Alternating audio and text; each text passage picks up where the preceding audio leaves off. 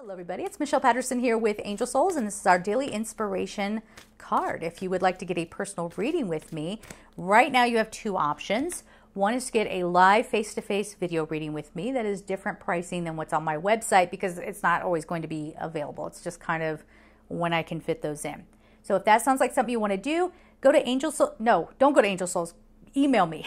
Sorry, I'm on autopilot already. Go to my email, angelsouls444@gmail.com. We'll work out a schedule, the pricing, all of that. Please note that for the live video readings, I am doing 30-minute time slots. So some people have been getting the 30 minutes and thinking that it's an hour. It's 30 minutes, okay? If you want an hour, you can get 2 time slots. If you want to just stick with the standard reading, that's fine too. That's where you go to angelsouls444.com. I'm all caught up now, see? All right, so I am running ahead of schedule currently, but that may not be the case by the time you sign up. So just keep that in mind because I don't know, when you might see this. So I try to get them to you faster, but all terms apply. Cool. There's all the business stuff out of the way. We have Rochelle. As you honor and follow the guidance of your heart, prosperity is coming to you now. So again, there's this idea of break out of what you think you have to do to make money. Break out of, what you think you need to do with your money. I was just thinking, literally before I started recording, this random memory from like right before 2008. I had this IRA that once that recession hit, I basically lost everything because I thought I was going down the road of security and I was being a responsible adult by having this retirement fund and, all of that. It got wiped. So, there's stuff like that. Check with a financial advisor on things for your situation, obviously. But, when we step outside of what we're told is what we're supposed to be doing, and you find out, again, educate yourself around finances and all of that. But maybe the solution that you thought was going to give you security is proving to not give you security. Okay? People who just purchased a home for way more than it's worth, it's going to take you a while to get that back. Watch the fall.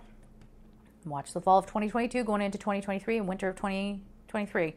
So as far as prosperity, it's taking a different approach or rethinking things. That's how I want to kind of put it. And you might even get advice from an expert who's like, well, that was the old way we used to see things. Now we see it's a different world, and maybe that's not as secure as we thought. Maybe go this direction. Maybe try this, that, and the other.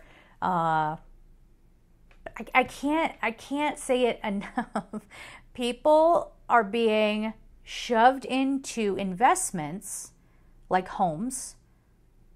It feels like homes. I'm sure there are other examples, but feeling like they're really doing a good thing and being responsible, and you're going to lose.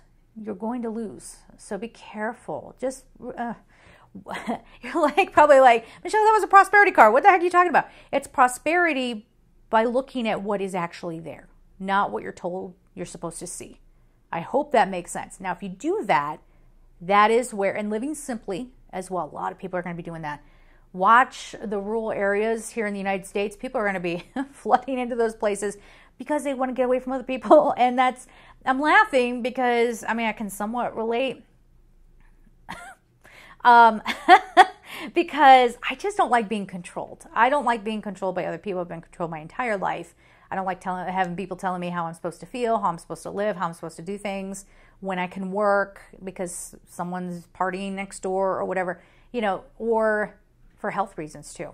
And for people wanting to very much just be more autonomous. That gets into a bigger discussion. I know this is off the prosperity card, but people are figuring out different ways to live, and hopefully that won't be like necessarily isolating, but maybe getting some room, some space, and figuring out how to live more cooperatively from a healthier place. All right, so we're going to leave it there. I'm sending you all so much love, and take care.